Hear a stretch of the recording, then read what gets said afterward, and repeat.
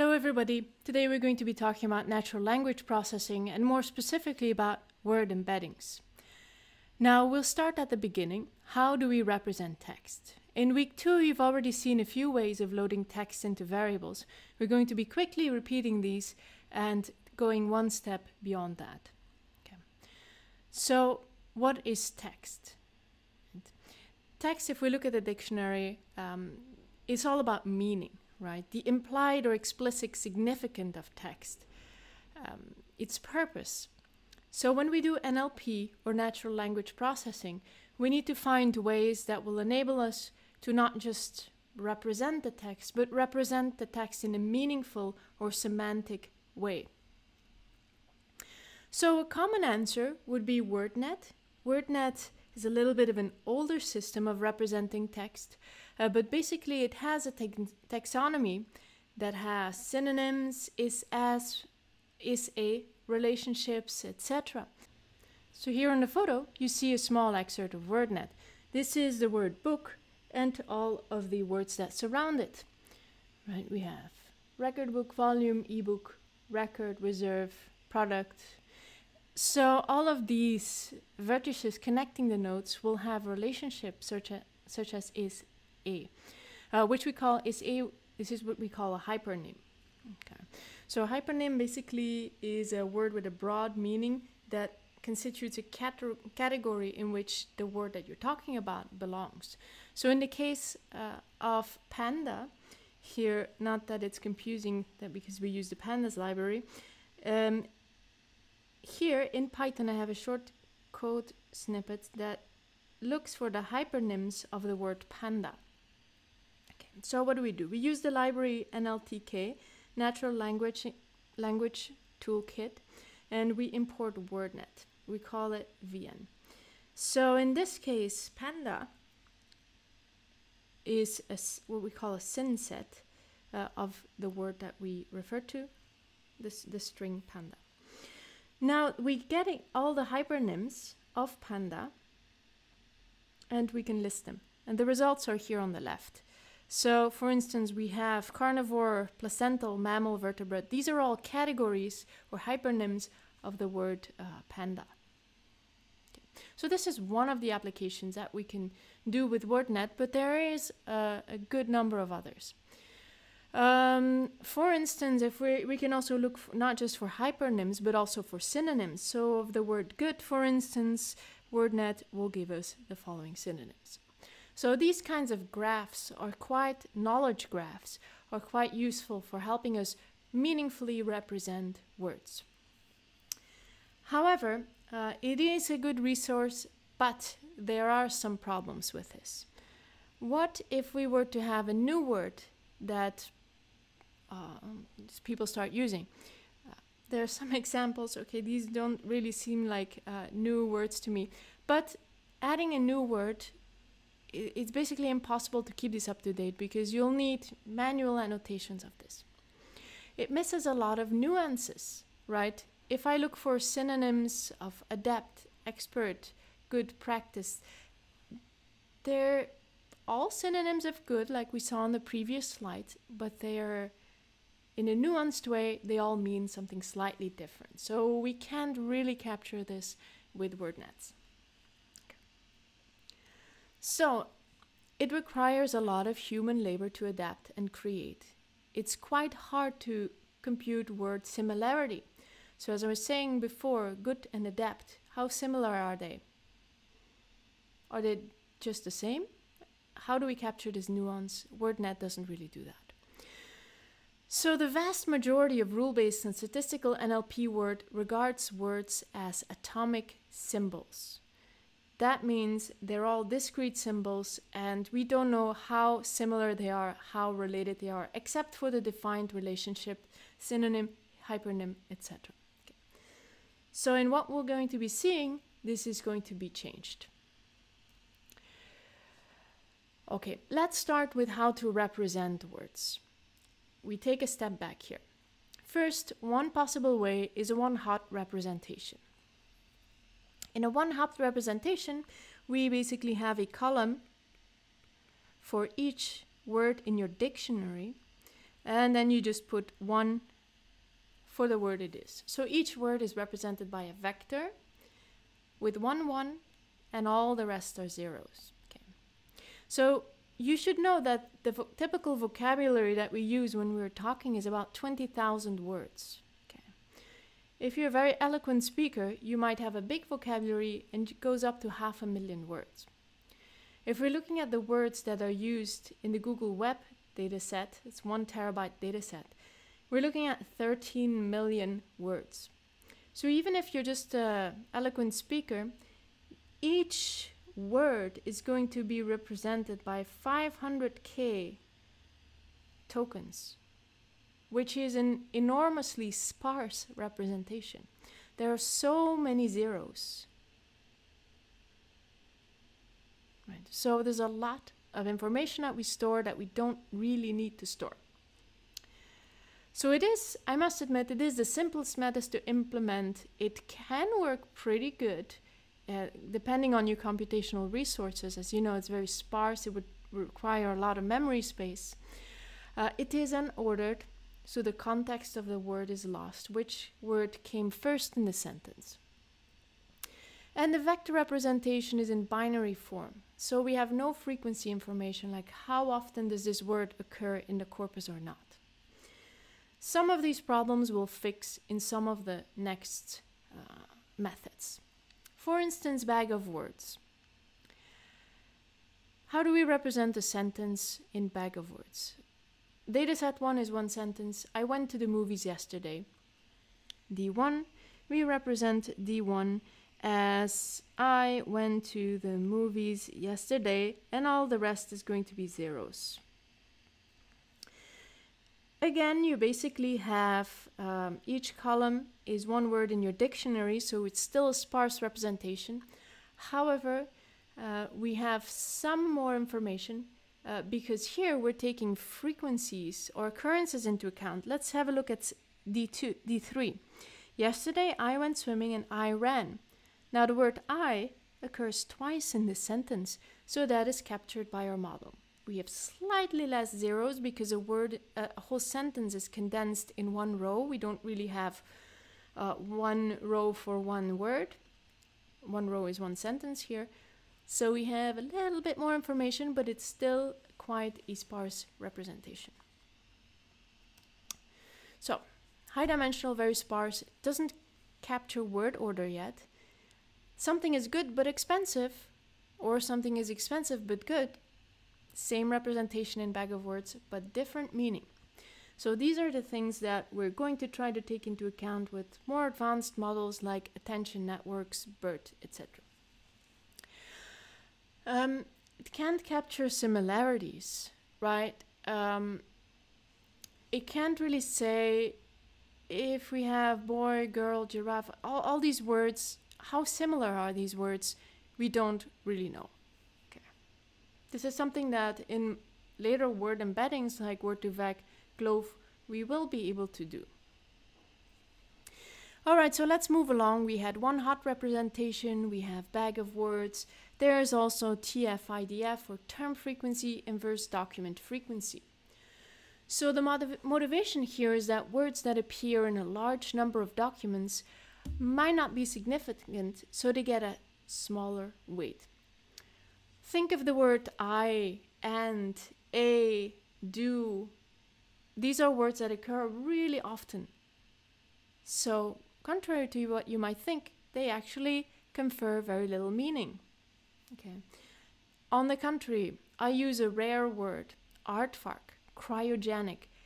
It's very specific, so if a rare word like this occurs, we need to make sure that it gets extra weight in the sentence because most likely you're talking about this word and it's important. So, how do we calculate this? So here's an example. It actually looks similar in the sense that we have again a column for each word in our vocabulary, high dimensional representation, but now we don't have 1s and 0s, we have ratios of frequencies. Ratios of frequencies. How do we calculate this before we look at an example? The term frequency is the number of times the term appears in the document that you're trying to represent. divided by the total number of words in the document. Okay. Inverse document frequency is the logarithm of the number of documents you have, and the number of things you're trying to represent, divided by the number of documents that this term appears in. Okay. When we have TF and we have IDF, we can just multiply them. So the higher this TF-IDF score, the rarer the term is, and vice versa. Because this will give you an indication of how rare the term is. Okay.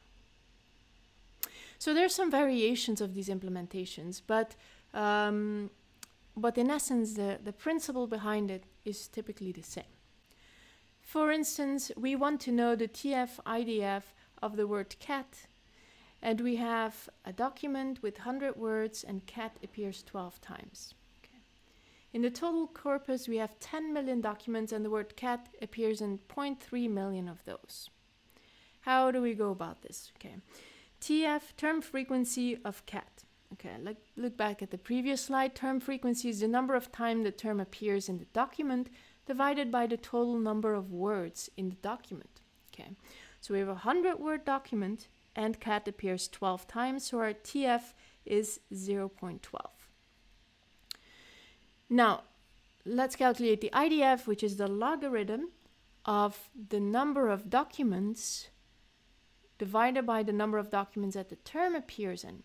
So we have 10 million documents and only in 0.3 million does it occur, so our IDF is 1.52. So our total resulting TF-IDF weight is 0.182.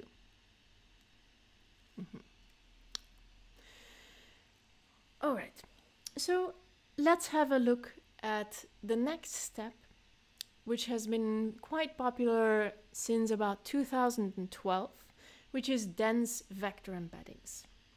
If you've noticed, all these, however well they might work or intuitive they might seem, they have a huge number of categories, basically at the lowest case, 20,000 for a small vocabulary, 20,000 columns. Dense vector embeddings are of a low dimension. That means they're not sparse, they don't have a huge amount of zeros, and hence they'll be computationally a lot more efficient to work with. All right, to understand word vector embeddings, we need to look back at John Rupert Firth, who basically posited the distributional semantic hypothesis. He said, "You shall know a word by the company it keeps." What does this mean? Words that occur in a similar context tend to have a similar meaning. This was formulated actually by Harris already. So word embeddings leverage on this distributional semantics hypothesis, basically by saying that if words occur in a similar context, they probably have a similar meaning. Here's an example. I enjoyed eating pizza at the restaurant. Let's look at a word that we're trying to represent, pizza. The company it keeps, or the context, would be all the surrounding words, typically with a window length. I enjoyed eating pineapple at the restaurant. Does it have the same meaning? It doesn't have the same meaning. However, because it appears in exactly the same context, it actually has some properties similar. It's both something that you can eat at a restaurant. So these two words aren't entirely, they have a different meaning, but they aren't entirely dissimilar in the fact that they're both foods that you can eat at a restaurant. Okay. So this principle is what will allow us to train our word embedding model. Okay. But first, let's talk about co-occurrence matrices. So a co-occurrence matrix X is something that allows us to integrate the neighboring words when representing words. So we have two options here. As I mentioned before, we can work with looking at a window, let's say 2 or 3 words around your word, or you can look at the entire document that it appears in. Okay. So the first, if you have, the first that I mentioned was the second one here. If you have a window around each word, it captures both the syntactic and the semantic information. If you're looking at the whole document co-occurrence, it often leads to what we call a latent semantic analysis. So let's have a look at window-based co-occurrence. In case our window length is 1, this is just for ease of explanation. More common is window length 5 to 10. And we're looking at symmetric, so we don't care if the word next to it is before or after. Let's have a look at how we would calculate window-based co-occurrence matrix on this example corpus here. So, I like deep learning, I like NLP, I enjoy flying. This is our matrix. Our data set. So, how to represent this? We will have all of the words in our corpus as the column and row headers. Now, each time words co-occur, for instance, I and like, we will add +1 count. Like and deep, +1 count. Deep and learning, +1 count, etc. And that's how you form this window-based co-occurrence matrix. Now, this is not perfect yet because, again, when our vocabulary becomes big, our matrix becomes also very big. So again, we are dealing with high-dimensional representation, which requires a lot of storage, hence in time also requires more computational memory if you're going to be running deep learning models or something. So basically, also if you do classification models, then it can really have sparsity issues again because of these many zeros that occur. So the models that result from this are less robust. The solution would be to create low-dimensional vectors. So the idea is to store the most important information in a fixed small number of dimensions, so a dense vector. Typically, these vectors have around 25 to 1,000 dimensions, so way less than our 20,000 in our dictionary. Now, if we have our co-occurrence matrix, how do we reduce the dimensionality? Well, we can use a dimensionality reduction algorithm, such as singular value decomposition. All right, so how does singular value decomposition work? Well, we have our co-occurrence matrix X. And that X, we will be splitting up in 3 matrices, U, S, and V, whereby U and V both are unitary matrices. Now, remember from your math class how SVD is actually, singular value decomposition, SVD, is actually done. It's not my intention here to go into the maths of this process because it will involve eigenvectors, etc. But it is important that you know the final result of the SVD. So in this case, we have U and V, which are unitary matrices. That means that U multiplied by the transposed U equals an identity matrix I. Okay. Same goes for V. Now, S is actually a non-negative diagonal matrix. That means that it has all zeros except for the diagonal, and on the diagonal are non-negative values, which we call the singular values. Okay, R is the rank of S. It is a square matrix. We are interested in representing our matrix X for each we have it here, right? Okay.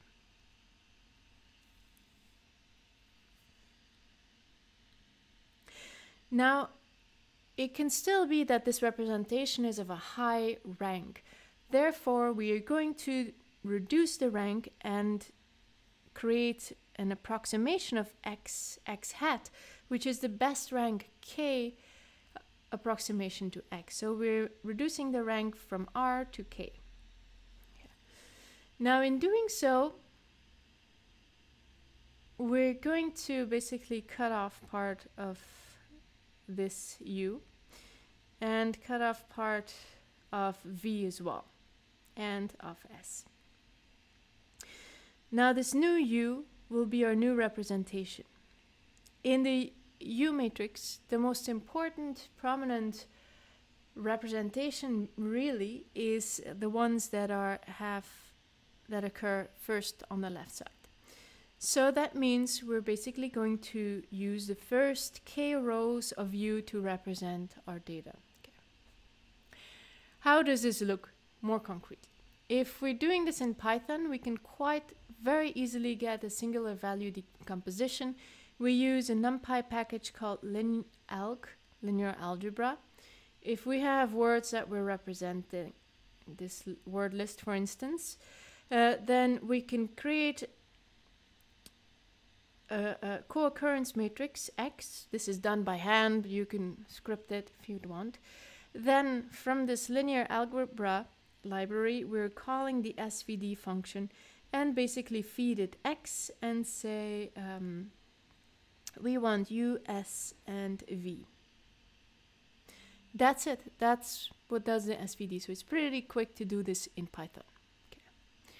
Now, if we're going to be plotting this, as I said, we're going to want a lower rank approximation of U. And basically the only thing we do for this is reduce the dimensions of U, cut off part of the matrix. In this case, we could possibly only use the first two dimensions. The first column and the second column. If we use those two, we basically get two coordinates for each word. And we get plotted like this on the graph. Now, ideally, if you have a huge matrix, we would see that words that occur close together on this graph have a similar meaning in real life. So obviously our corpus is too small to see this, but that is how SVD works. So just to recap, we split our matrix X into U, S, V. S being the non-negative diagonal matrix, U and V being the unitary matrices. Then we basically cut off part of U, and U is the one we're interested in. U is what we're going to be using to represent all of the words in X. Okay. Right, so in the end, I showed you on the graph we can use the first two dimensions, first two columns, but we can really use as many as you want. This is a hyperparameter. It's a value that you decide on, and perhaps you test on which value works best for your particular data. Okay. So the resulting model is that a word has a dense vector representation, which might look, for instance, like this. It is basically a list or a vector of doubles. Now, if we have this multidimensional list, quite often dimensions will be between, I don't know, 100 and 1,000. So how do we represent that? Because I want to evaluate how well my model works, but how am I going to represent a 1,000-dimensional vector of each word and see how similar they are? Okay. So there's a technique that you'll see is very often used in neural networks and word embeddings. It's called T-SNE, or T-Distributed Stochastic Vector Embedding. It was developed in 2008. You see one of the big names occurring here. But Van der Maten was the guy who led this development. So it's really well suited for the visualization of high-dimensional data sets. Now, I am emphasizing visualization here because this has nothing to do with creating the embeddings, right? What we just did is that we created a vector embedding for each of the words. Now we have all these long multi-dimensional representations and we want to somehow visualize them, but we can't really visualize hyperspace. So what we do is we use a technique called T-SNE. T-SNE is a way to project multi-dimensional vectors into 2D space. Okay. So how does it work?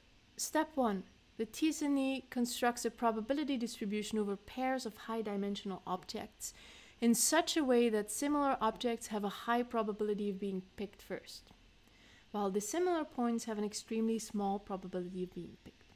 Okay, you understand that?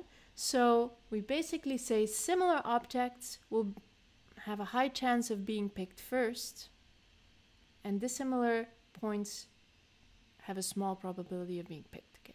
Step 2, TSNE defines a similar probability distribution over the points in the low dimensional map. So also in this low dimensional map, basically we're saying that similar objects should have a high probability of being picked. Dissimilar objects should have a low probability. Now we have two probability distributions. How can we make sure or optimize that two probability distributions look similar? We minimize the distance between these two probability distributions, and we can do that using KL divergence or Kolek-Lieber divergence. You may have seen this before. If we have probability distribution A and we have probability distribution B, how are they the same? How similar are they? One way to measure it is by KL divergence. Okay. It is a very often used metric when we're optimizing neural networks, for instance. Okay. So it's often used in the loss function whenever we're comparing two distributions. Okay. Okay. Now, this TSNE, when it's building, it optimizes such that similar points in the high dimensional space are still close by in the low dimensional space, and vice versa. So that's exactly what we want. If two points are far apart in this high dimensional space, you know, we can calculate Euclidean distance between high multidimensional points. They have their, let's say, 2 points using Euclidean distance are far away in this high dimensional space. Then when we project them in the 2D space, these 2 points should still be far apart in the 2-dimensional space. That's basically what it's optimizing for. So, how does it work? In Python, super easy. You just call the TSNE function. You have some you have some parameters. For instance, we do principal component analysis to do the first initialization. You set the number of iterations it's optimizing for, the number of components. So that means we're going to project in 2-dimensional space. Some random states so that we always have the same results. It's sort of a seed. Now and then we're just going to fit the transform into the TSNE model. Okay. How does this work? If I'm just have an animation here that visualizes an animation of how points in the multidimensional space are optimized. So we have similar colored dots here are similar points, similar words, or whatever you're trying to visualize. And we'll see, so the objective is that points with similar meaning or color are projected close to each other in this space because they are projected close to each other in, not projected, they are close to each other in the multidimensional space as well. Here we go. So you can see how this 2-dimensional space adapts until it optimizes for distance between similar points. We'll be practicing this a little bit in the lab this week as well. So when we do this, when we calculate our word vectors using a singular value decomposition, we might have, I don't know, 500 dimensions. How do we then, if we then project these 500 dimensions into two-dimensional space using TSNE, we can actually see if the model makes any sense.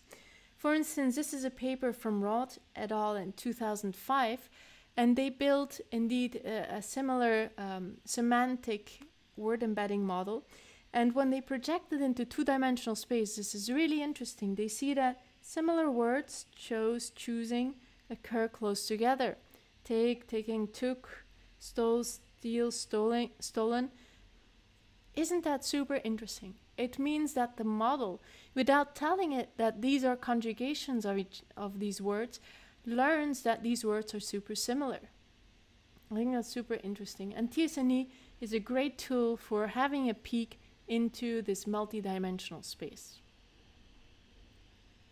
Here's another example. We'll see that teach and learn hopefully go together.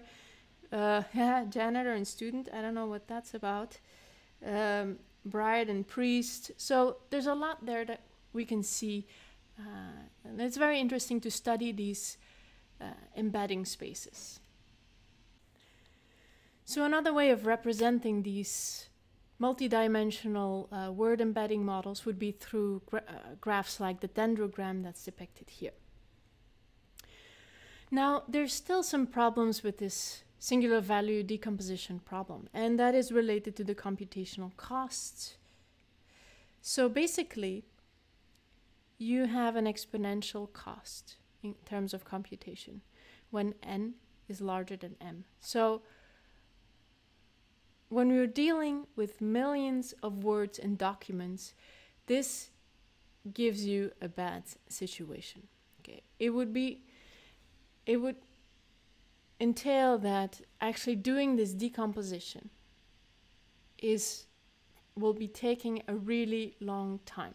Okay, so how do you represent or incorporate new words or documents in your model? You'd have to rebuild the model from scratch. Okay. This is a different type of learning than other deep learning models. Then deep learning models, they really shouldn't be in other. It's not a deep learning model. So how do we deal with word embeddings? Why don't we directly learn our low-dimensional word vectors? With low-dimensional, I mean like 500 dimensions or something, like these SVD embeddings. Why don't we directly learn them instead of first doing a huge SVD, which is a computationally really heavy operation, which is hard to incorporate new words, and it's basically hard. So why don't we directly learn these low-dimensional word vectors? And one potential solution is Word2vec, which has a lot of examples over the traditional methods. Here again, we see where we started from today. We had the one-hot encoding. We have the word embedding, where each word is a point in n-dimensional space. N can be about 100 to 1,000. They say 300 here. I think it goes until 1,000 these days in literature. It can be trained using a big data set. It's not a huge vector like one-hot that has to be the size of the entire vocabulary. It doesn't have many zeros. It basically represents each word as a limited 100 to 1,000 dimensional vector. Okay. In addition, word embeddings use the context information, so the core occurrences, which according to the distributional semantic hypothesis have an influence on their similarity and meaning. Right, so the first usage of the word embeddings was in 2003 by Benjo et al. So they proposed this new model for distributed representations of words using neural networks.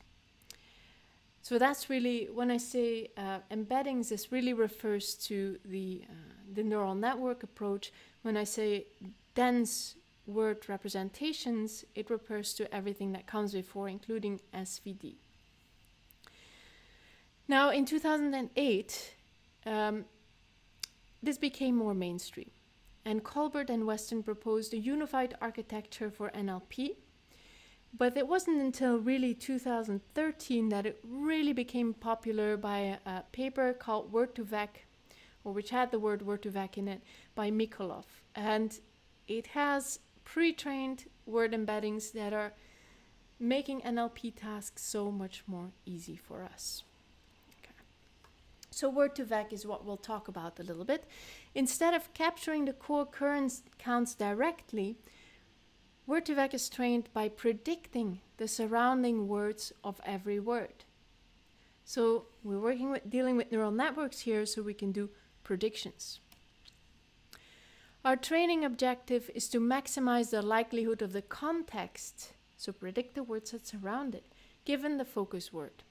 Here, we're predicting the likelihood of I given the word pizza, the focus word.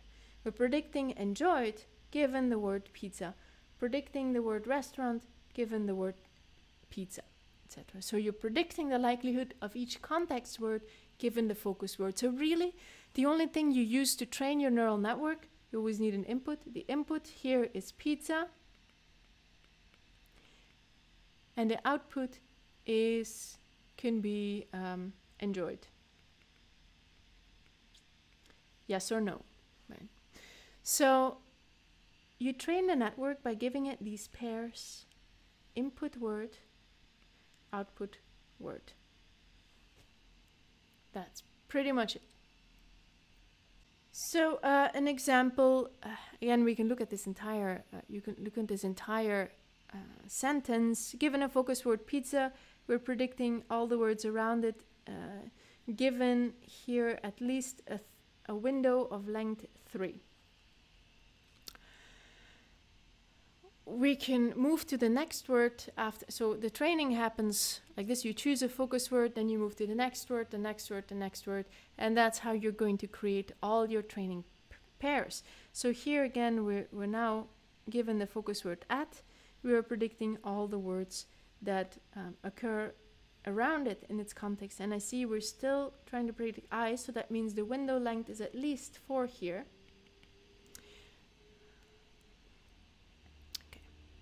So we have an input word and an output word. And our training samples are just pairs: input word, output word. And that's it. So the cool thing about the Word2vec model is it's a super simple neural network. It's not even a deep neural network. It has one hidden layer. And it allows us to not count these core occurrences, but predict the core occurrences. Okay. Another example. We have the quick brown fox jumps over the lazy dog. The training samples here, we have a training window of length 2. Focus word the. Our input pairs are the quick and the brown. Focus word quick, input words quick the, quick brown, quick fox. We slide again. Focus word brown, so the input pairs become brown, fox, brown, jumps, brown, quick, brown, the. Okay. Then we shift one over again. Fox brown, fox quicks, fox jumps, fox over. Okay. So great. Notice that we're not counting the here because the window length equals 2.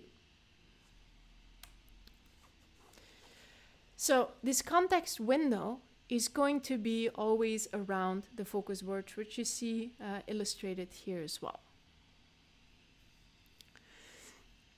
When we're training, we have 2 architecture options. Both are one hidden layer. It's continuous bag of words and skipgram. Okay. The latter is a little bit more popular.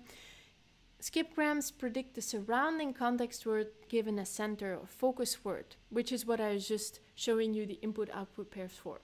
If you're doing continuous bag of words, predicting that basically predicts the exact opposite. So in skipgrams, we have input, focus word, and context word, and in continuous bag of words, basically we have context word, and then we predict the focus word. Since it's a pretty symmetrical architecture, the difference between the two is really minimal. Okay, you're going to be talking a little bit more about SIBO in Prof. Sujanya's course. So we focus on skipgram. We have one focus word or input word, one hidden layer, and then we predict our output words. Okay. This is the representation you'll find everywhere on the web, and it really confused me when I first saw it a few years ago, because it looks like you're feeding it all the output words at once. That's not correct. You're actually feeding it one input word and one output word at a time. Okay. But the representation of the words is a one-hot representation when you're inputting it and outputting it. Okay. So hopefully that is not confusing. Just know that you're always feeding it one input word and one output word at a time as a pair. Yeah. Right. So how does it work? We have, as I said, a one-hot vector, your input vector, which will be the focus word, one hidden layer, one output layer. It's a softmax classifier, so just predict the class. and it'll predict class probabilities for each of the output words. And that's it. Super simple, very quick to train as well. Now, to train this neural network or set the weights, we can decide the window size. That is depending on your dataset size or the quality of your dataset. You need to set or decide the embedding size, which is the size of your hidden layer. How many nodes are there in the hidden layer? And that will determine how big your vector is that you use to represent your word.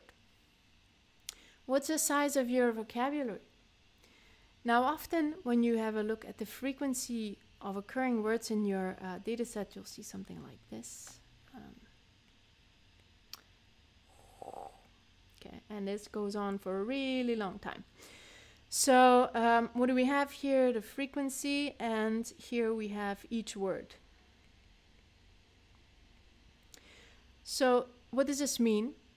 It means there's a few words that occur very, very often, and then there's a few words that appear like only once.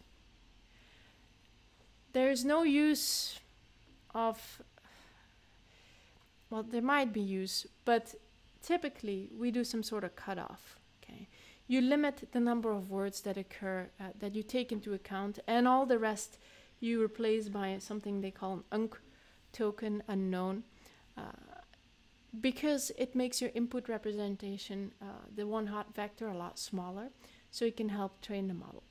Okay. If you don't have much information about the words, your model, or because they do not occur often, your model is not going to be learning too much useful about them anyway. Okay. So choose the size of your vocabulary. Also, some words like the or a may be omitted because they typically don't contribute too much information. So these are some, as any neural network will need to set some hyperparameters when we're training it. Then we have our training objective, which is softmax cross entropy. Now, this can be hard to compute. So there is a little bit of a way around this, which is what we do when we're training Word2vec, and it's called negative sampling. This saves us from calculating the cross entropy for the loss function. Okay. How does negative sampling work? So the original training objective, the cross entropy, is approximated by a more efficient formulation. What do? Basically, we implement a binary logistic regression to classify between data and noise samples based on the given embedding.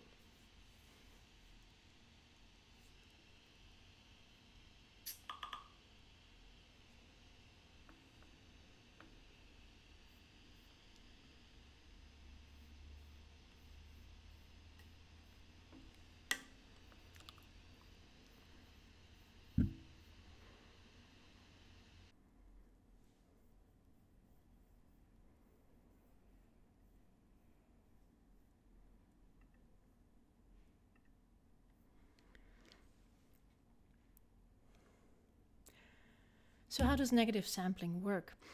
Negative sampling basically replaces the objective. Each time you perform a training step, you run a classification model, which is a simple binary logistic regression. You input an input and an output word, and you see if they match or occur in the same context or not. To do this, you need to feed it both matching words and non-matching words or negative samples. That means we feed it, for instance, in this case, the and cat would be positive samples, the and pushed positive samples, but cat and glass may never occur in the same context. Okay. So if we feed it words in our new embedding into this very quick classification model, it should, based on the embedding, be able to predict if they occur together or not, because a good embedding should represent that words that appear in a similar context have a similar meaning. Okay. So in fact, how do we get our embeddings out of this model? Our embeddings is basically very simply our hidden layer weight matrix. So this becomes a vector lookup table.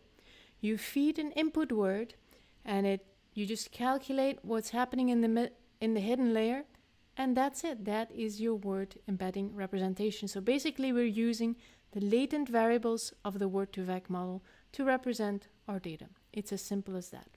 And when we're doing the negative sample as the objective, we're using the newly trained embedding, and we're seeing if based on this embedding we can classify between input and output words that appear in the same context or not. This is way quicker than if we were to do it using the traditional cross-entropy loss.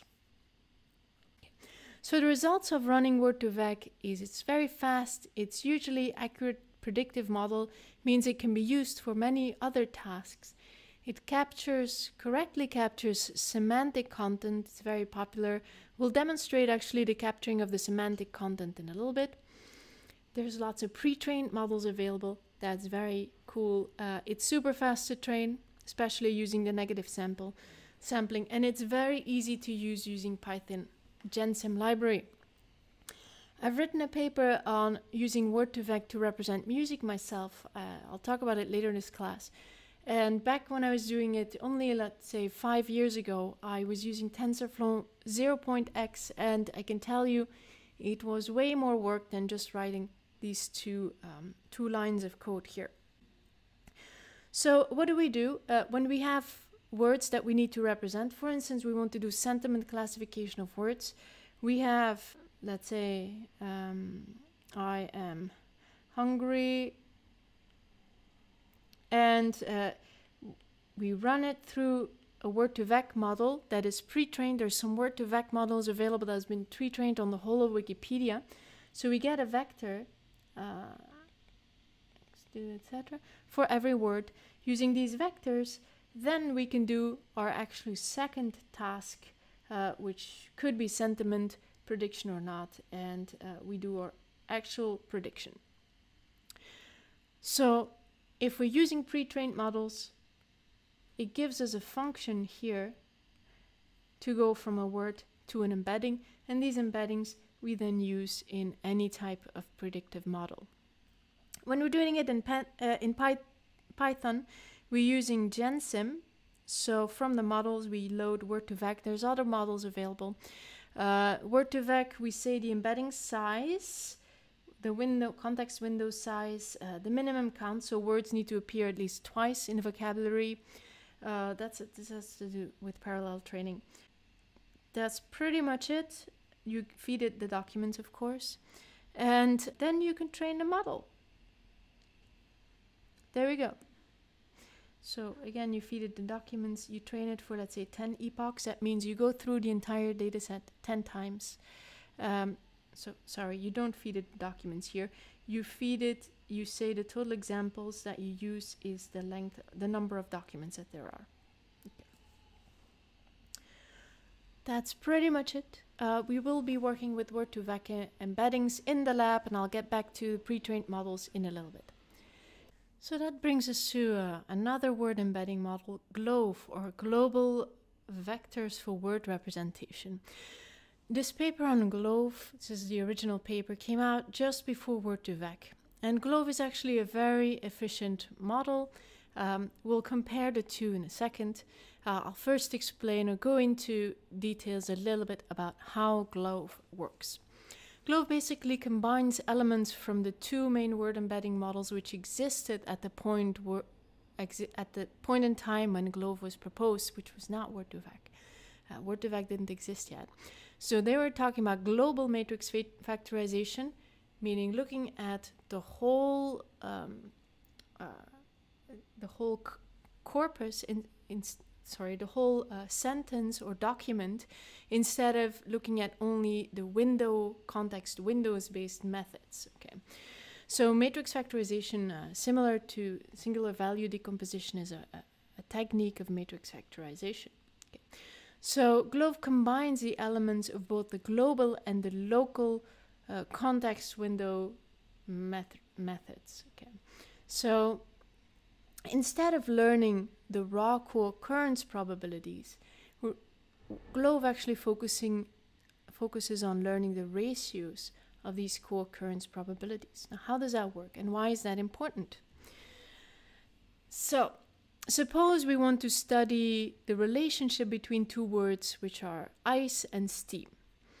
We can do this by examining the co-occurrence probabilities of these words with various probe words. So that'll give us some insight into what they have in common or what they don't have in common. So to do that, we look at the probability of word J occurring in the context or given the word I. So suppose we're looking at ice and steam here. If we're looking at the probe word water, it wouldn't give us a lot of information because water would appear both ice and steam. Okay. For discriminative purposes, you'll need to use a more insightful probe word such as solid. Solid would allow us to find a different relationship between ice and solid and steam. Solid and steam you don't think would appear together often.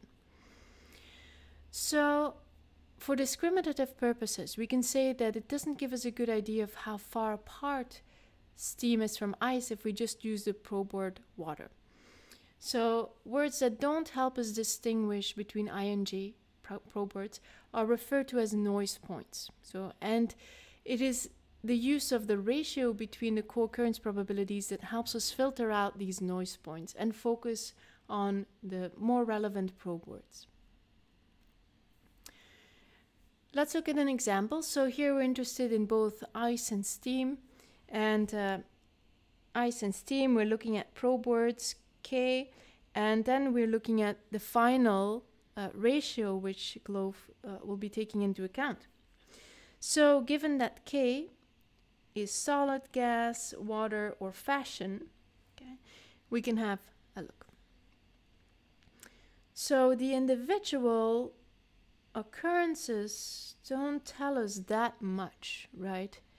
It tells us that water occurs more with both ice and steam.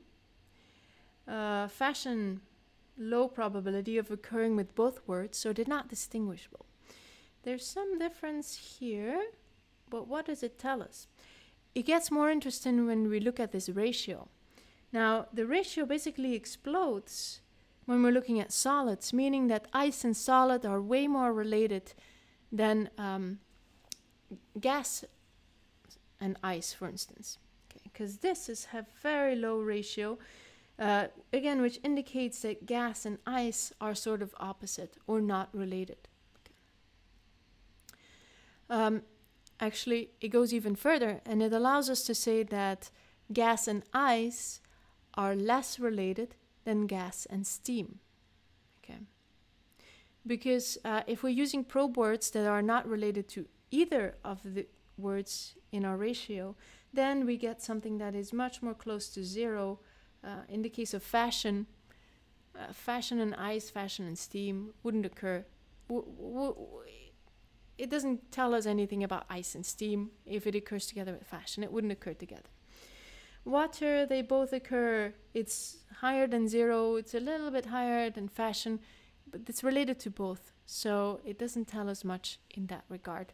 But it is the difference here and the huge value here that it gives us the information that solid and ice are way more related than steam and solid.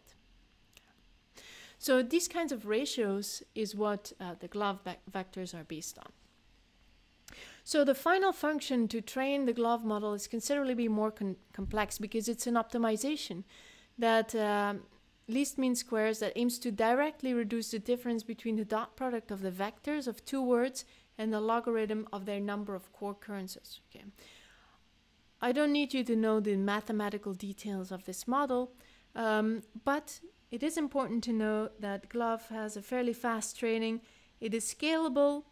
Just like Word2vec, it has good performance. It is even easier to parallelize because, as you know, neural networks, we can't always parallelize the training.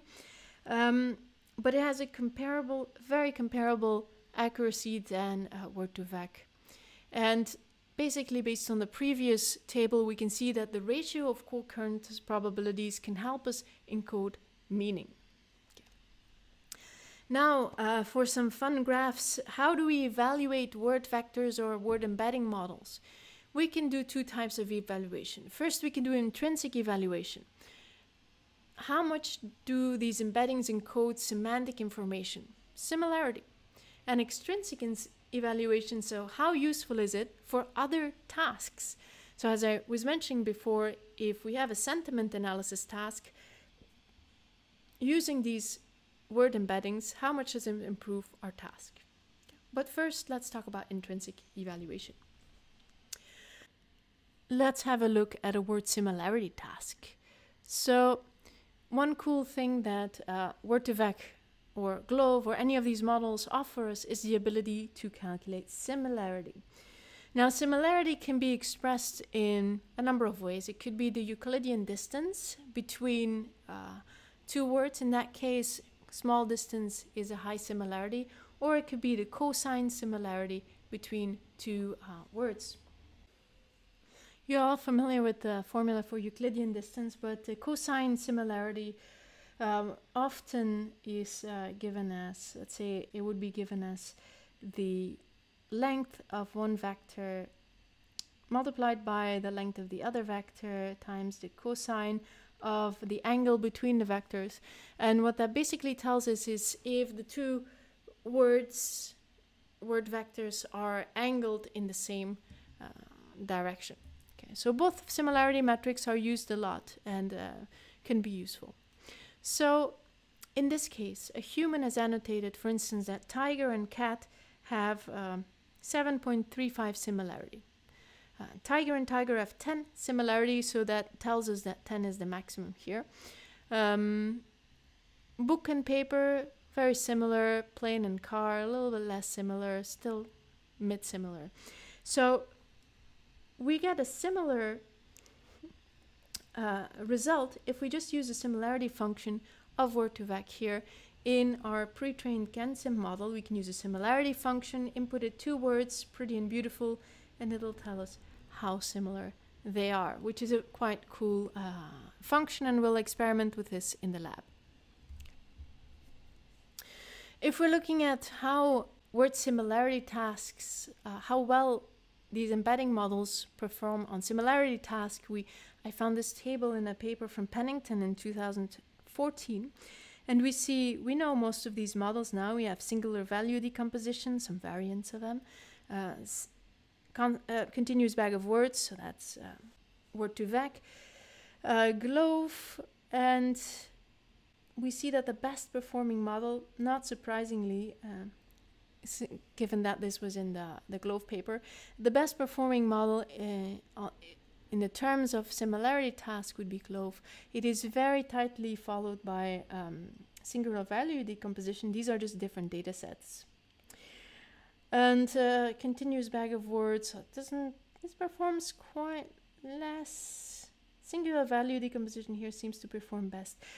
You must take into account that everything here depends on what data set the models are trained on, what parameters are used in the models, what is the embedding size. Perhaps Word2vec performs equally well if the embedding size is twice the size, or if smaller data set is used. It can all happen. So I must say that if ever you're making sort of comparisons between models, you need to make sure that you have optimized all of the models and not just the model that you are trying to prove, because that wouldn't offer a fair comparison, but yet it is what we so often see in scientific papers. All right, so GloVe, if we find the nearest words in this multidimensional vector space to frog, we see frogs, okay, toad, litoria, and then some others. I had no idea what the others were, so I added some pictures for your convenience, and it seems that they're all quite related to frog. Now, another cool way to evaluate our word embedding models are through word analogy tasks. Now, Word2vec has really popularized this analogy task, I must say, especially if we see the next slide. You might look familiar to you. In Word2vec, what they've done is again, we have T's and E projections to two-dimensional space of our multidimensional model so that we can have a look at what we're doing. If we have a vector for king and we have a vector for queen, now to move from king to queen, we need to do a transformation like this. If we apply the similar translation to the vector for man, we see that we end up roughly at where women is.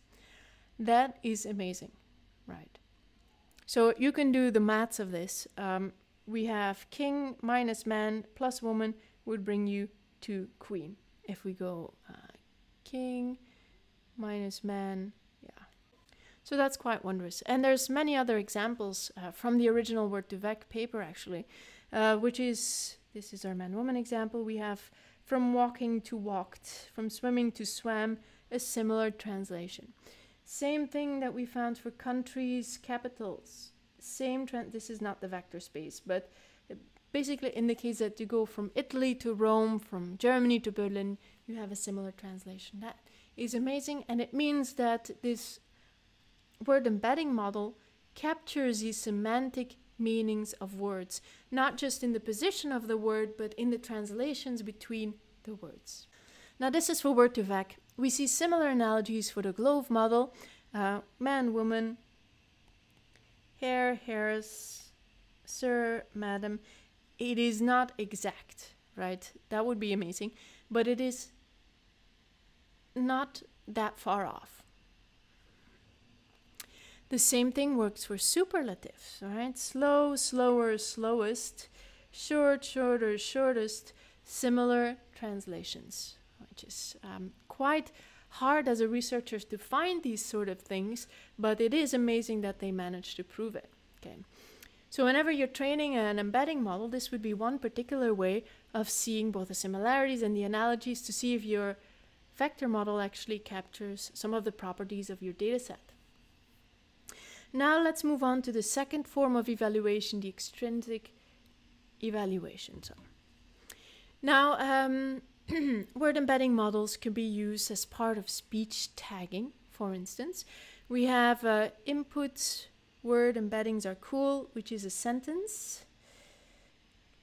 And the output would be the grammar positions of each in the sentence. And to calculate, to train this type of model, what we do is we replace each word with their embeddings, feed these embeddings to a neural network of arbitrary depth, and to get grammar, noun, verb, adjective. Okay. Now in a more complex form, these networks will actually be LSTMs or RNNs. We'll see that later on, and we'll have a series of these words so that we take the order of the sentence into account as well. That for later. Another task would be named entity recognition. Nous sommes Charlie Hebdo. This is from last year. It was relevant last year, 2 years ago. I have some other problems right now. And in this case, we just say it is, what is it? It is a person. Each word is a person, or it is not a named entity. Okay. There are many applications for data science. So we can input to other models, and we're going to actually be doing that in the lab, where we're going to be using word embeddings for sentiment analysis. To introduce sentiment analysis a little bit to you, so we're prepared for the lab. Sentiments are feelings, affects, emotions, likes, dislikes. Often we represent emotions on a scale which is valence arousal. Valence and arousal. It's actually typically a quadrant scale. And valence would be positive emotion, whereas arousal means energized. And there's some people who say that in this continuous model, we basically can put all of the other emotions in there. Now, we often see in sentiment analysis, especially in NLP, a little bit more of a binary model, likes, dislikes. If you do sentiment analysis of tweets, sometimes they're classified on do they have a smiley face or a frown face, because simply we don't have labels always, right? Okay. We sometimes refer to sentiment analysis as opinion mining, and it can be useful for all sorts of tasks, stock market prediction coming to mind, but many other. Let's say, actually, don't know if I put this in there, so let's wait for a second. If we have the types of sentiment, we can, as I said, we can have binary sentiments, we can have multiple categories with neutral, or we can have a whole scale, okay? Or we can use something like our valence arousal model. Okay. Before you do your task, have a look at how to best represent your output and what you need to know. Some colleagues of mine did a quite cool project where they did a form of sentiment analysis on tweets. It was election time, sort of like right now, and what they did is they analyzed all of the tweets that had the tag, this was Belgian elections. For each party in the Belgian elections, we have a lot of parties. In fact, our government now consists of 7 parties that formed one huge coalition. Again, that aside, this political barometer, the project was called, was doing NLP to predict the sentiment of each of these parties in today's social media, which I think is a very cool project. Actually be worth checking out something similar at the moment. These are some 4-year-old statistics that I found from Trump versus Clinton. I should really be replacing that. We basically show our sentiment of each candidate over time based on some tweets that they found on the internet. So actually, let me see if I find this year's example of something similar. There we go, found it, that was quick. So these kinds of things can give us useful insights into important political sentiments, what's going to happen in our economy, market overall. How are people feeling towards COVID or not? Are they feeling positive towards lockdown measures? Are they going to refuse lockdown measures, etc.? There's a ton of applications for sentiment analysis. So I list a few other applications here of NLP. We could do brand analysis. We could do benchmarking of products and services. How will a new product be perceived, or is a new product perceived? When we're looking at the social media, what's the general opinion about hot topics, COVID being one, for instance? We can use it to determine ad placements. Perhaps we want to place an ad about, let's say, Tesla cars when somebody talks positive about Elon Musk, okay? So using the sentiment analysis, you can really get an insight into what people are feeling about things. Right, so traditional approaches includes using things like SentiWordNet. So we talked about WordNet before. It's a more traditional approach to how to represent words and their relationship. In SentiWordNet, WordNet is extended and 3 polarities, positive, negative, neutral, is added. And each word basically gets this sentiment. That is traditional. Way more popular now is word embedding based. So that's what we are going to be exploring. In essence, we have a classification problem. We are going to be doing sentiment label prediction from tweets. The classes that we will be predicting for are neutral, positive, and negative. Now, we can use any classification algorithm that we saw a bunch in our classification class, or there's neural networks always, but we should be clever about the input. Right? Do we use a one-hot encoding, SVD, bag of words, term frequency, IDF?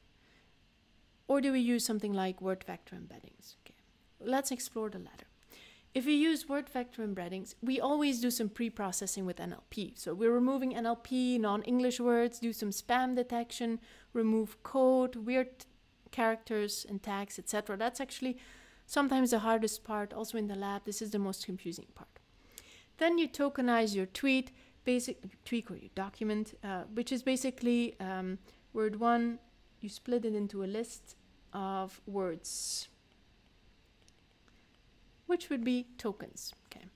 So now you have, our input is a list of words per tweet. Now we can get embeddings for each of these words, so we're going to be replacing these for vectors. Now remember, there's people out there who have trained GloVe and Word2vec on corpuses of the whole of Wikipedia. So we're not going to reinvent the wheel, we're just going to use their pre-trained models. Okay. So the problem here though, now that we have these word embeddings, is for each tweet we have a vector of vectors. So if we want to be advanced, we will be taking the word order into account using something like attention or transformer networks, a recursive neural network. We will see that in the next week, but I want to just focus on a very basic approach here. So one way, because this is a variable length vector, there's multiple ways of dealing with this, right? One is make them all a fixed length by saying the maximum amount of words in my tweet is 100, and whenever my tweet has only 80 words, so I'm just going to pad it. Just put like NaN characters in the end to fill it up. Then we can feed fixed vectors to our classification method. This is a very good approach. Okay. So we can use RNN or attention as well. It's a slightly more complicated approach. But the very simple idea that you might have is, why don't I take the average position of all the vectors? So basically summarize the vector positions and divide it through n. Okay, we can definitely try this. So if we have our average or aggregated word vector here, so I love the elections, which definitely might not be true. So we go from the words to the pre-trained embeddings. So now they're all vectors. Average these vectors to get the average position in our embedding space of this tweet, and then we classify. It's a very basic approach, okay, but it does not work super well all of the time, yet a lot of people still use this approach. Okay. A slightly better solution would be to use something called document vectors. Okay. Before we get into document vectors, let me retrace my steps a little bit and show you how this is done in Keras. So if we have our natural language toolkit, we can download a punctuation dataset, and there is, we create a function to tokenize our text. Okay. Basically using the English language, because we do a check if everything is really English, and the English language is actually downloaded when we do our punkt download. We tokenize for every word that exists in the language dataset, we tokenize it into our token list, and we return the tokens. Then, as before, we do a training test set split of our entire dataset. It is 30% of our data is going to be used for our test set here. To the test set and the training set, we apply the tokenization function. That is basically it. Okay. This will be explained in the lab in more detail, just wanted to show you already. So once we have our tokenized training set, we can average them, feed them to our classifier. An alternative here, which I don't actually go into details in the lab, would be to use the entire joint vector as an input. The problem might be that your model requires a lot of memory and will become sparse. Also, this needs to be a fixed length n, so which might require you to do some padding with empty values. Okay. Oh, there's a Python function here. Basically, you can take the mean of all of these word vectors. You could also include the variance if you'd want to be creative. And GenSim will allow you to then just use this mean vector instead. So somebody thought this might not be a good solution, so there is something called document2vector, which basically is going to learn an embedding for the whole document. So one embedding for the whole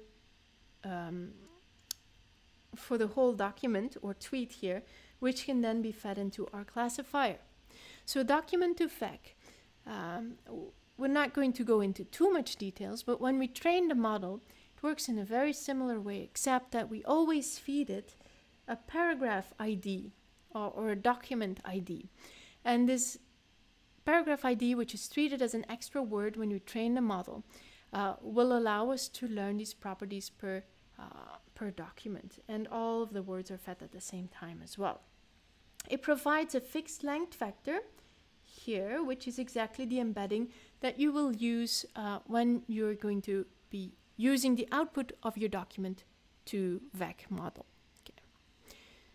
Okay.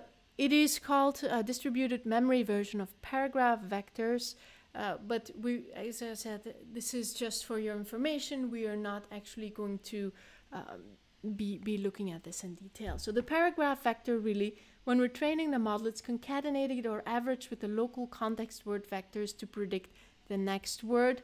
And this prediction task changes the word vectors and the paragraph vectors to become one document vector. Okay, so what's important for me is not so much that you can tell me the mathematics of doc2vec, but that you know that it exists. It is an option for you to explore and you can implement it. This is an exercise we'll do in the lab.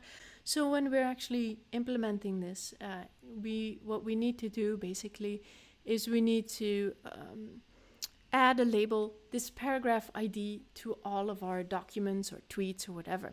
So here's an example function that we can do this, basically adding this label, okay, which returns us a new labeled dataset. So for the rest, a lot is the same as before. In Keras, we now can build a doc2vec model which feeds in, which takes as input all data when it is actually trained. Okay. It's a little bit more complicated to train this model because we're not using GenSim for this particular one. We're first defining our doc2vec model with the embedding size, minimum count for all of the words. Alpha is just learning rates. Then we say that we build our vocabulary. And once we have defined our model and our vocabulary, we can then for each epoch train the model. We shuffle all data. We use all the data for one epoch here. We use a learning rate, and that is all there is to it. Then we can get the learned vectors based on the whole for each entry of the training or test set. And each of the outputs will be 300. Okay. Once we have document2vec, we can basically see that we can now make a TS&E projection, remember TS&E, of not just words, but of entire documents. So there's a paper from 2015 who's created a document2vec model for every Wikipedia page that exists. Now, that's interesting because once you create this embedding for each Wikipedia page, then you do a projection of this page using TS&E, you can see that similar pages on a similar topic are grouped close together. That is an indication that this doc2vec model works. You see, for instance, all Wikipedia pages about music albums are here, films, computer science, species, animal species. So athletic sports are a bit more dispersed, but still there's clearly a pattern to be seen, and this is something as part of the intrinsic evaluation that our doc2vec model works. Whenever you're using a pre-trained model, you should actually take care that you use a pre-trained model that is trained on similar data. So if you're going to be using Twitter, it's a very different speech than Wikipedia. Or if you're going to be using text as a mass language, it's very different from news articles. Okay, so train on a corpus that represents your data. Also from this Word2vec paper, we look at the cosine similarity between the page for Lady Gaga and similar pages. You see that there's a high similarity with all of these singers. So it's faster, consumes less memory than Word2vec, typically obtains better results, and we will do a comparison about Word2vec versus Doc2vec in the lab. So that was an example of how you could do text classification. We will be talking more, especially with Prof. Sujanya, on NLP in other classes. You'll be using 1D convolution, for instance, to do your word representations as well, but this is serves as an introduction. So things that you will use is the NLTK toolkit, the Natural Language Processing Toolkit in Python. Google Cloud NL API is also a very good one to check out. And I should stress that you don't want to reinvent the wheel. Use pre-trained word embeddings. There's a few links for you. All the popular libraries include these embeddings, one command to load them. Here in GenSim, previously the code example I showed you does a training of the model based on your dataset. But you could just do load Word2vec based on some Google News data, which is actually, I think, gosh, I don't know how big it is, but it's millions of news items. So it's way better than you probably are going to be able to do. GloVe also has some pre-trained embeddings, and so does the link there, the dependency-based, skip-ram-based models. Now, here's a little bonus application for you. You can also apply Word2vec to music, which is something that I've done in my research. Now, I noticed that Anna Huang, which is a friend of mine, has applied Word2vec to chords. And actually, Anna Huang, you might know her. She was the one that, she works for Google, and she was the one that created the Bach doodle, the music generation doodle on Google a while back. She's a very cool trinket. So Anna Huang said that chords might be represented in a Word2vec model. The cool thing is that when she created this word embedding model for chords based solely on their co-occurrence, so she just fed the model songs represented by chord sequences, she found that in this embedding space, we find something called the circle of fifth. Now, if you're a musician, you'll know that this circle of fifth here represents transitions that are usually well-sounding. So if you're playing a C chord, going to a G and a D is very natural. Okay, going from a C chord to A minor, very, very closely related. So, and in this Word2vec space, again, this is a T's and E projection, this circle of fifth comes above. So this is very cool. Right, so what did we do as a follow-up on this work? Well, we looked at complex polyphonic music, which is music that looks like this. So in this complex polyphonic music, we just sort of decided to slice our data, the boxes you see here, and each slice was just replaced with word 1, word 2, word 3. So the model was not given any information about what is in these musical slices. So these musical slices become words, and then we do the exact same approach as how to train Word2vec. We had 130,000 pieces in 8 different genres. Often music research constrains to one particular genre, but we decided to do all of the genres at once. And the results were actually quite encouraging. So without knowing which notes are in these slices, we actually see that the model learns that tonally close chords have a low distance. And that is reflected in the similarity matrix here, which lists the cosine distance between different chords. Okay, so the chord labels are here. And we see, for instance, okay, the cosine distance between a chord and itself is 0, which is on the diagonal. A chord, then let's have a look at 2 related chords, let's say C and G. C and G, which we find here, they have a high similarity. They're 1/5 apart, which means they're very often played in the same context. Okay. Let's take another example. Basically, these chords are ranked according to the circle of fifth on my axis here. And we immediately see that adjacent chords are more similar. So again, something about this circle of fifths that is so important in music theory is learned. And if we plot the cosine, the angle between the vectors, again we see that they have similar angles, thus creating a multidimensional circle of fifth again. Now, how do we go from chord slices to chords for each of the slices that we have afterwards in the analysis? We created an algorithm to get the nearest chord, so maybe G minor. So using all of the slices and their chord label that we added afterwards, we find this graph. So it was quite a lot of data mining to find interesting things from our data. We also found that 1 to 5 chord vector angle reflects this circle of fifths. So that is exactly what we see here in this graph. We also see how the distance between chords and the C chord here, so 1 in the numerical values, the distance between 1 and all of these other chords here over the course of training the model evolves. So we see that the blue one, the G major, is the fifth, which is very important in a key, becomes a lot smaller. Okay.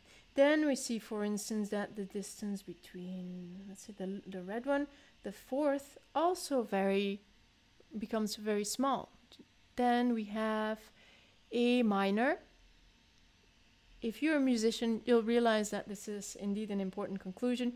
What doesn't go down so much is the purple one here, which is the D flat major. And indeed, if you're playing a C chord, D flat major is not something that would occur often. So why am I saying all this music? Just to show you that Word2vec, without knowing what was in the words that we gave them, just by looking at the occurrences, just like in language, was able to model the semantic content of the music. Now, if you're more interested in that, check out our ArXiv paper, or actually published paper in Neural Computing Applications Journal. So this is a very promising approach to modeling music, but many other things as well.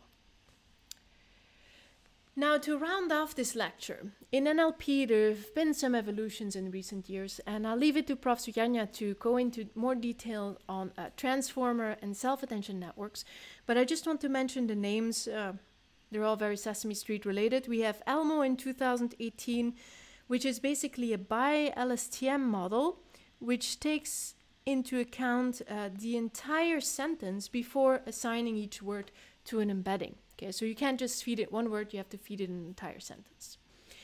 Then we have very popular the BERT model, which is a transformer, bidirectional transformer, which implements self-attention blocks. What do self-attention blocks do? Basically, if you have a sentence of words, basically if you're representing a word and you know the surrounding words, self-attention is going to learn how much to focus on the previous words, so it learns weights for this in its attention mechanism. So how much to focus on words that are further back in the sentence or not. And this is what we call self-attention. And within the transformer network, this attention mechanism plays a very important role in both the encoder and the decoder. Okay. So a very nice way of thinking about attention is, if I look at the room, imagine I was standing in front of a classroom, I look at the classroom and I'm talking to one student. My vision field is picking up everything, but I'm actually focused only on one student, so I'm not processing much of what's happening around me. So that's exactly how the self-attention network works. It's going to be focusing on the words in this case, or the features that are important for me depending on the task that I'm doing. Now, more details in another lecture, but this BERT model is often implemented end-to-end as a translation model. So, for instance, here, I like cats more than dogs. Input sentence, we have attention, encoder and decoder, and outputs the translated sentence. So you let me know if this is correct. I think it's Japanese sentence. It can also tell you how similar two sentences are. Recently, transformer network was adopted to not just do N-to-N, but also N-to-1. So in that case, it could be used, let's say, for sentiment prediction. In fact, in a recent paper of mine, I'll put the link here, by my PhD student Tao, we used transformer networks to predict the sentiment of movie clips. So the input here was a bunch of pre-trained models, ResNet 50 scenes, VGG-ish, trained on audio. And all of this, we use the attention network to focus, to see which features we should focus on. And then that predicts us this valence and arousal value of the resulting movie. Okay. Our model was called Attend Effect Net. It was just published to ICPR. So if you're interested, you can look that up. Now, pre-trained BERT embeddings are very popular, and I'll leave it to Prof. Sujanya to go into more details on BERT. Some of the references for this lecture. I'll see you in the lab where we're going to be practicing different types of embeddings, how to do sentiment prediction, and how do we train our own Word2vec and Doc2vec models. Hope you enjoyed the lecture.